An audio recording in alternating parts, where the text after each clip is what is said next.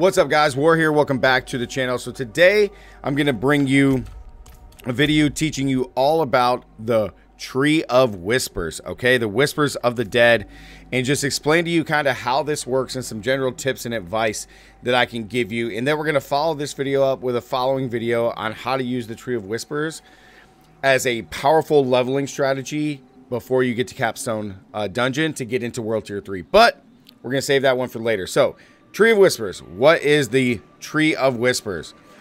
The Tree of Whispers is the brand new bounty event or a bounty portion of the game that we used to have in Diablo 3. Now Tree of Whispers is acting as that bounty. So in order to unlock the Tree of Whispers, you have to finish the main campaign of the game. Okay, it does not matter if you finish it on World Tier 1 or World Tier 2. You just have to finish this main story, and as soon as you do, you unlock Tree of Whispers. So once you unlock Tree of Whispers, you're going to see on your map all these little indications here. Now, mine are grayed out because I've already completed and got filled up my Grim Favors, but you're going to see these little things all around the map, okay? They're going to be highlighted in red, which I'll show you after we do the turn-in. But you're going to see each one is a mission or a quest that you have to complete. So, for example, you're going to collect these things, and it's going to give you 1 Grim Favor. You're going to do this one. It's going to give you 3 Grim Favor to harvest some stuff from enemies. Then you have another one where you're going to clear a city armory, which is going to give you a Grim Favor. And then you have dungeons, like the one we just did, a dungeon one, and those give 5 Grim Favors, okay?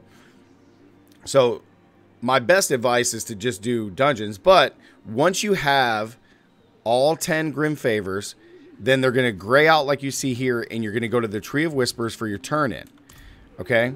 I have 10. Once you get to the Tree of Whispers for your turn-in, it is done. You can click it, and you get to choose your reward, all right?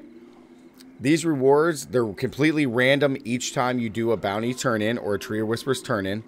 So it's going to be chest plates sometimes, amulets sometimes, gauntlets sometimes, etc.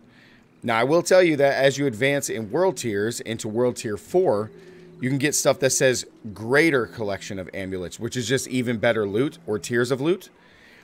So in this case, I got a random assortment of gear. Now, you can pick whichever one you want. You get to pick and choose, and it's going to be that gear type. So if I want gauntlets, it's going to give me gloves, gems, gold, and crafting materials. Each cache is going to give you gold, gems, and crafting materials. The only difference is going to be what gear type that you want. So for me, I don't want amulets. I guess amulets could be cool. Chest plates would be really sweet. I guess I'll take amulets and just go with it. And you're going to do your turn-in. Whispers of the Dead Torment, you get a lot of bonus XP for this turn-in. Okay? Now that you have your cache, all you're going to do is right-click, open it, and boom.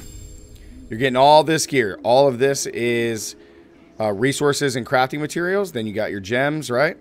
You get a little bit of gold, not a lot. And then, of course, you get items, right? We lucked out and got 2 sacred items, which is really cool. So let's go take a look. Earth skills deal more damage, which is great. And then critical strikes with core skills deal more damage. Super cool. So that's essentially how bounties work. Now that we've done the turn-in, what happens is that they reset. And excuse me, they're pink, and then some of them are, and then the dungeons are red. So you can see that now all of these highlight pink. They're always going to be on your map, and then your dungeon is red. Okay, these are always going to be on here, no matter what, as soon as you unlock the story. Now, the dungeons as well as the quests, these little side quests, do have a timer. You can see how it says it expires at 55 minutes. So once that timer is up, the Tree of Whispers resets everything. So now it can be another random dungeon or random quest somewhere else on the map. Okay? So Tree of Whispers is a very, very good way to target farm some gear. If you need certain gear pieces, like if you really needed a chest, I could have took the chest piece there. The Tree of Whispers portal and waypoint and Tree of Whispers is always going to be here. As soon as you unlock it, you can automatically come here. You are all set to go. Okay? And it's really nice because it's almost like an area where like you can't do anything. You can't even ride your horse. So it's a really cool area, just like a safe zone, kind of. But Tree of Whispers is a very, very powerful thing. Now, in another video, I'm going to talk about why it's so strong, along with other means of EXP gain for the capstone. But just know that my biggest suggestion to you guys would be do the dungeons. The dungeons is the fastest way to gain your Grim Favors. You only have to complete 2, and then you can instantly turn in. So this is the best way. Now, if you're playing new characters that you've already unlocked the Tree of Whispers and you're starting a new character and you want to do Tree of Whispers, yes, you are going to have the level problems right there, the level scaling to whatever your character level is. But in general, you always want to do dungeons, okay? Dungeons are just the best way. You knock out 2, you spend 15 minutes knocking out 2 dungeons, you turn them back in. So the Tree of Whispers is a very, very cool bounty mechanic in the game, and I think it's awesome that we have this now instead of the old bounty system. I think this is really cool because it keeps things fresh as far as like what dungeons you're doing, what side quests in areas that you're going to be in on the map, which is really cool. And then you can get some that are like really special when they spawn inside of the Helltides, which is really cool. So then if you're coming into the Helltides and you want to complete these side quests, so now you're doubling up, right? You're doubling up and you're getting your Grim Favor and completing these, as well as gaining the Cinders in the Helltide. So it's a really cool, like, double up.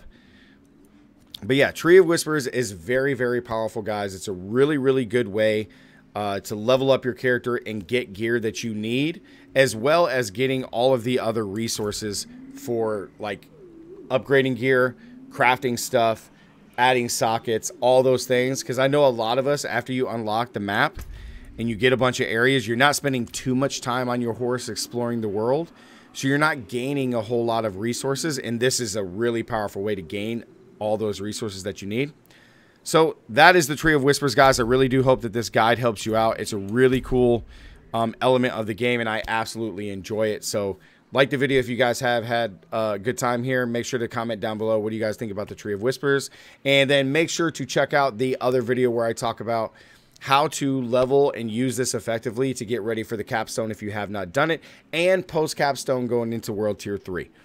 So guys, as always, stay gaming, and I'll catch you guys in the next one. Peace.